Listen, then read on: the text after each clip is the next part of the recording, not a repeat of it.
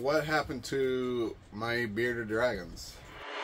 You on my mind a lot. Don't need no time watch. I don't know how I got you in my pocket spot. What's up, YouTube? Now, before you get all in your head and rush to conclusions, I did not get rid of my bearded dragons. What happened to my bearded dragons in terms of why have I not been producing babies like I usually do?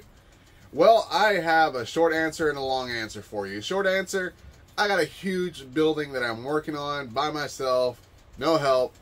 So, that means all my time is going to that. I do not have time to deal with baby bearded dragons. So therefore, I haven't really been pairing anything because I don't want to have to deal with anything 3 months from now when I'm still working on the dragons or the enclosures. Well, I'm still working on the building and also dealing with, you know, the arrival of a newborn. So that is mainly where I'm at right now. I don't know if you guys remember, some of you probably don't even watch my videos, to be honest. I have like 2,000 something subscribers, and somehow I only get like 200 views in video. So where are y'all going? Where are y'all at? So essentially what's happening, there's a dragon over here trying to get my attention. But essentially what's happening is, I haven't been pairing anything because I don't want to have to deal with any babies. But all my dragons are still here. All my dragons are okay. Minus the fact that I am selling some of my zero dragons just because, I don't know if you guys watched my last video. I just didn't like the way it was. You know, like, I'm not a huge fan of zeros anyways. I just produce them to get some out for people to buy them. And after all of that, I still had an issue with the clutch. So essentially for me, I was just like, you know what? I've grown up these dragons.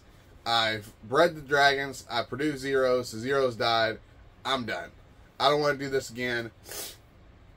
I never have any issues with my Wiblets. I never have any issues with any of my other pairings. But for some reason, this zero pairing did terrible.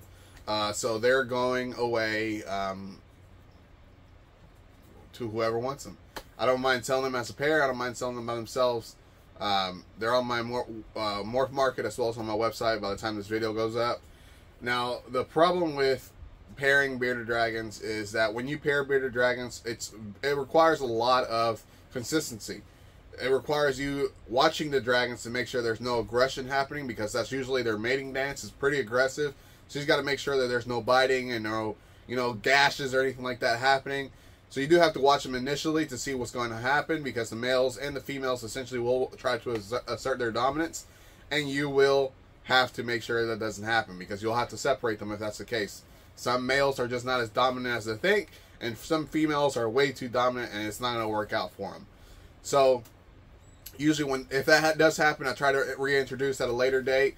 And if it happens again, I don't really go for it again. I'll try to find a different male for that female, because usually it just requires a different male. Now, after you pair them, you have to watch for that female to make sure, because usually within the first month, they're already laying their eggs. After you've paired them within 4 weeks, they're already laying their eggs.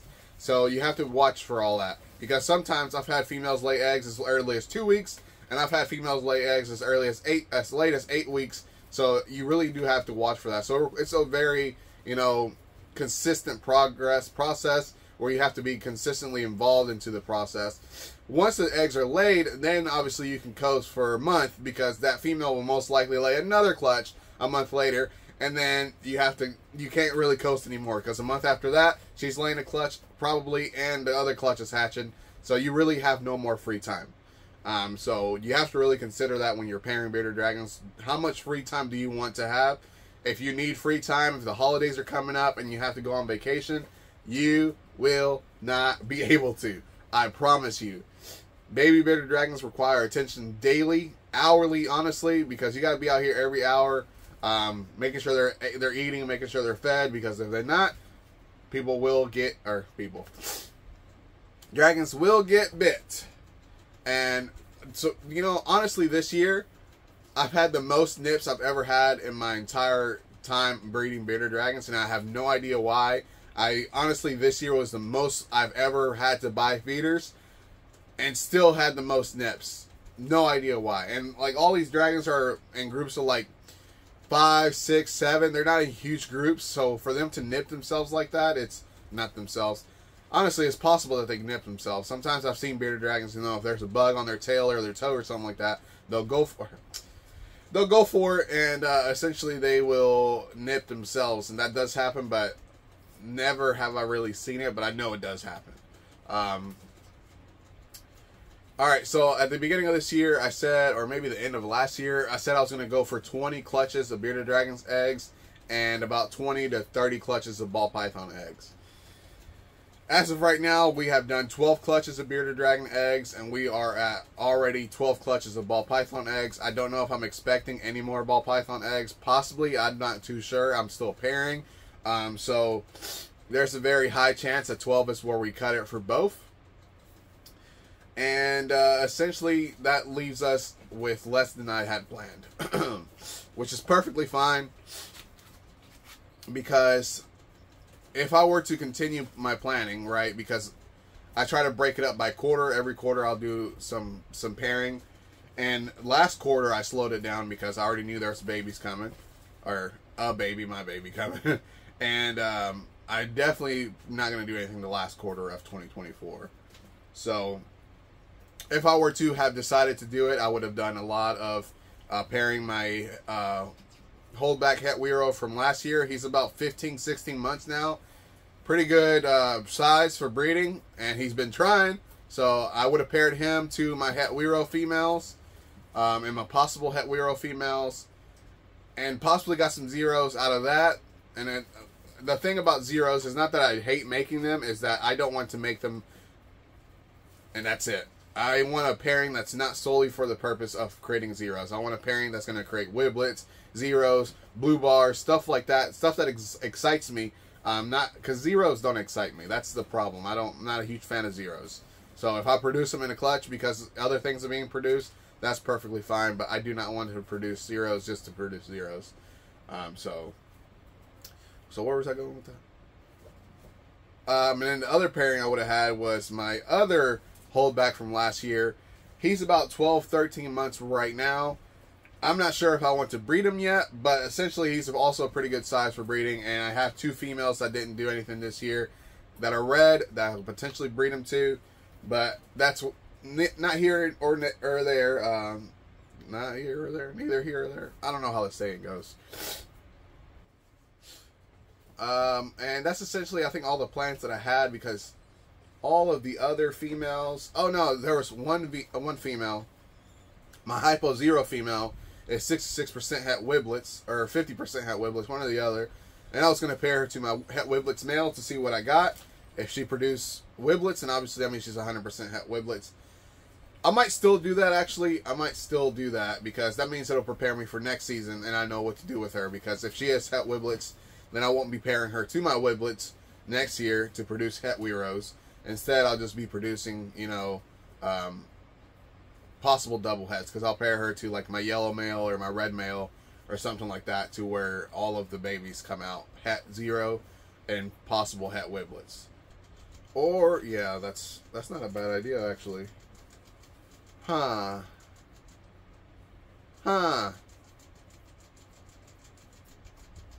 More to come on that next year. I'm not going to spoil it for you all right now, because that would defeat the purpose. So that means I have to do it right now.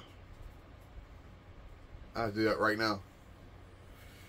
Alright, so I guess I'm doing a pairing, because this is something I had thought about doing in the future. And if I don't do this pairing now, I won't be able to do it next year. And I don't want to wait 2 years for it, and then somebody else beats me to it, because as far as I know, nobody's done this yet. So I might have to do this. I think so. Well, today, the day I'm recording this, it's hump day. And that means that I start pairing my animals together. I have to run through all of the animals, the ball pythons mainly, because like I said, I'm not doing any bearded dragons. But I am now. So let's grab the female that I'm going to be putting with the male. And I guess you'll kind of get a gist of what's going to happen. So here's the problem. To prove this female out, I have to do a certain pairing. But to do the project that I want to work on, I have to do another pairing. So now the problem is, do I prove the female out first before I do this other pairing, or do I just go ahead and do the other pairing? I think I'm doing the other pairing. Yep. Alright, let's do it. Alright. So, this is Sarah's body, or Sarah.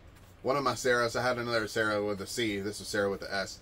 She's a hypo zero, het translucent, 50% het wiblets, and, or no, 66% het translucent, 50% het wiblets.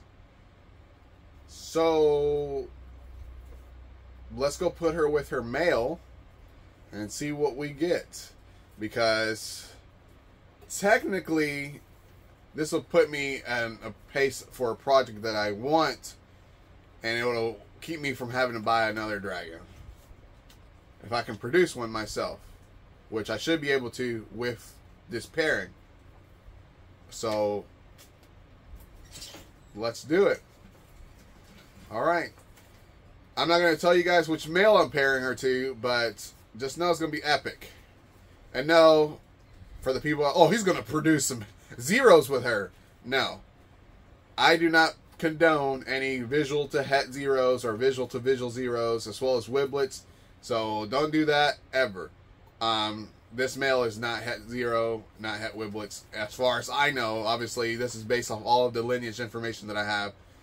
Now, if something pops out, it's definitely not something that I knew about, but just know that I know who the grandparents are, so technically, they should not be het zero. So, technically. So, I grab this little card, and I move it over there, so I know where she's located, because, obviously, I'll know she's in there, because I put her in there, but, you know, just to keep track of my animals. So, let's go put you with this fella. Let go of my shirt.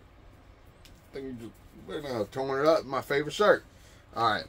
Now, Sarah's body turns 2 in December, so that means she's about 21 months or 20 months or something like that right now. What? Yeah, something like that. And that's usually a good age to start breeding, considering she's like 340 grams already, so it's not a big deal. Now, I have said this in the past before, I usually don't start pairing my females until they're 18 months and 350 grams. Minimum. Now, after that, because, so here's the process, right? The process that I go through is, they lay eggs. If they lay eggs a month after they lay the first clutch, more than likely they're not going to get back up to weight. So that means their top weight is already going to be decreasing as the season goes, as often as they lay their eggs. Now, I have, for example, I have a female right now that laid 5 clutches this year. Only one of them was fertile. All other 4 were infertile. Now, this female used to weigh 430 grams. Right now, she's like 350 grams.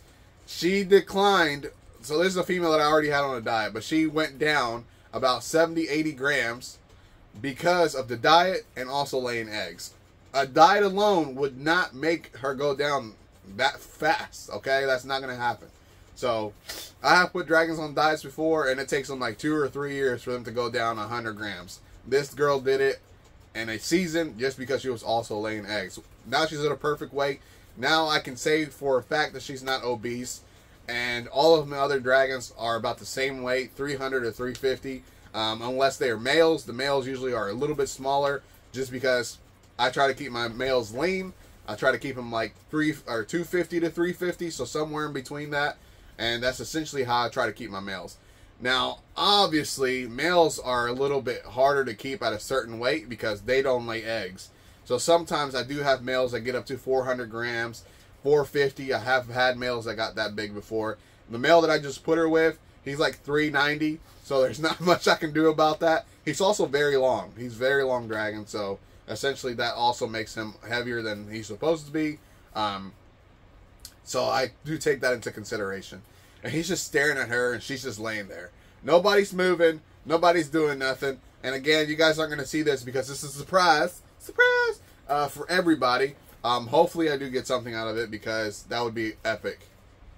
Because, yeah. Here goes. The dance has started. First, it's aggression. Why are you in my spot?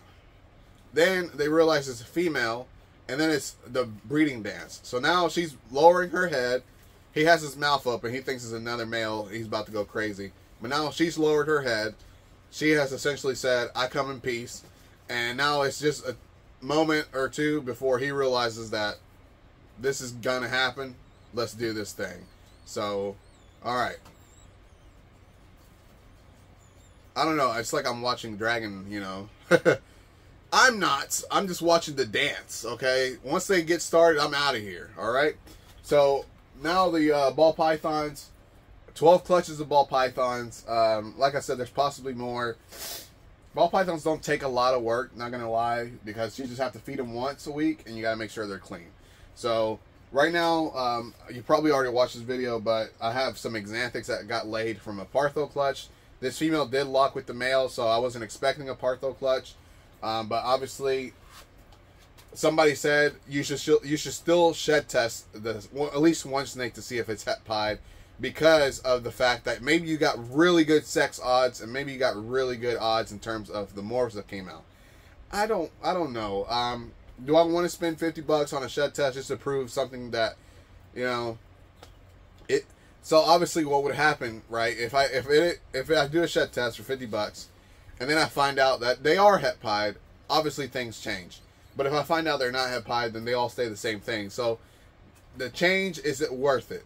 Is the change of possibly producing het pieds worth the, you know, the $50? And that's where I'm at essentially, because if they are het pied, do I want to keep any of them?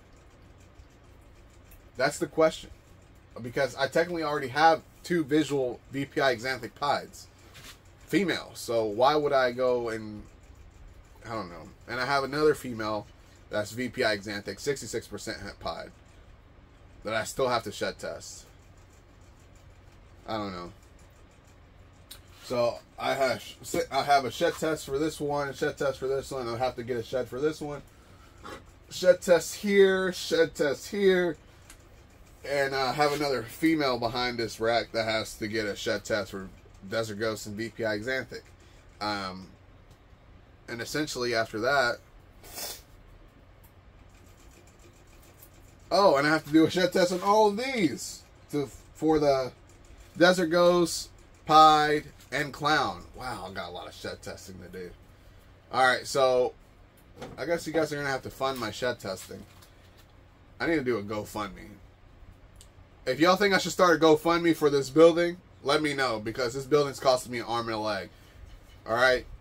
And my back is killing me. So let's But actually, you know, I was thinking of asking you all, I need ideas for videos. So I made a poll on my Instagram a while back saying, hey, what videos you guys want to see?